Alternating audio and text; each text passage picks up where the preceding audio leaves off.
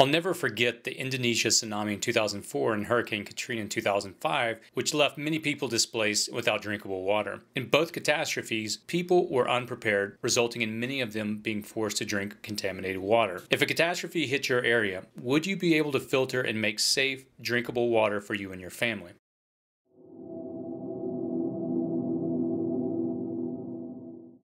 You can show your support by clicking the like button below, subscribing to our channel, visiting our website, or providing comments in the comments section below. In addition, during the video, I'll provide links to the products in the description section. Enjoy the video.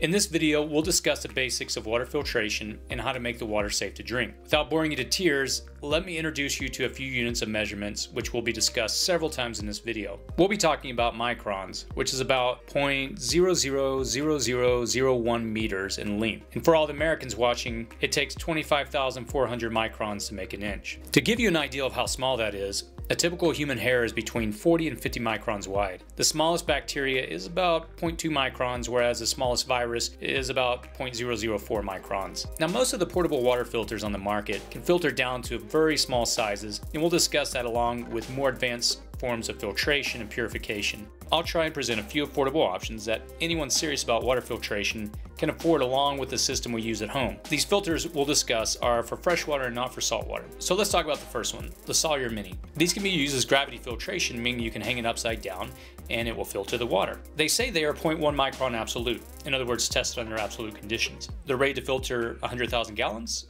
They're a very reputable company with good reviews, and I'll provide a link in the description below if you want to find out more. And they only run for about $20, which is a pretty good deal. Now, they have no pre or post filtration or any carbon in them. Also, they don't handle filtering out herbicides or pesticides. Now, they'll filter out a lot of pathogens, bacteria, protozoas, cryptosporidium. It's also important to note they don't filter viruses.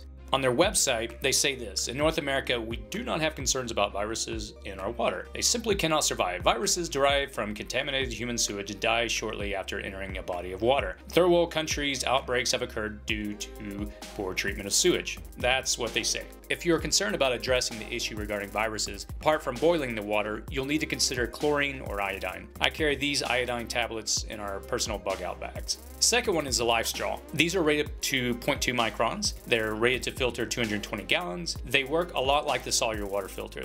You just suck the water through. And the primary difference between this and the Sawyer Mini is the Life Straw has a pre-filtration filter on the end, as you can see here, and it's supposedly designed to help remove sediment from murky water. Now, these personal filters, they will filter Salmonella, E. coli, cholera, protozoa, Giardia, but they won't deal with herbicides or pesticides and other chemicals that can easily contaminate your water supply. For many of us that live in an urban environment, or even those that live in the countryside with farms in their area, the threat of water contamination can be very real from runoff. So, what's the next step if you're looking for something that could easily handle a bit more when it comes to water filtration, especially when it comes to dealing with contaminants, which we just discussed? This is where a Berkey water filter comes in. These powerful systems, they purify both treated water and untreated raw water from such sources as remote lakes, streams, and stagnant ponds. The black water filter option that you can purchase for these, they can filter down to 0.2 or 0.3 microns. They're very popular with those that work in remote areas of undeveloped countries where electricity, water pressure, or treated water may not be available. These systems, they're designed to remove pathogenic bacteria, cysts, parasites,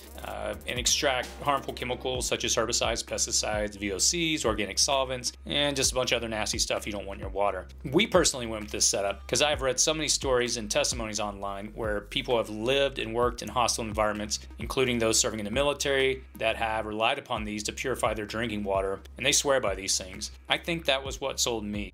Now, one of the other popular options, of course, is boiling water. If you don't have a water filter, there's always the option to boil water, but this doesn't address the issue of contaminants in your water. Obviously, it also uses fuel, which adds labor to the equation whenever you're having to prepare your water. Also, there's the option of bleach. Now, bleach is often cited when it comes to discussions regarding water purification. A few things, though, you need to know about bleach.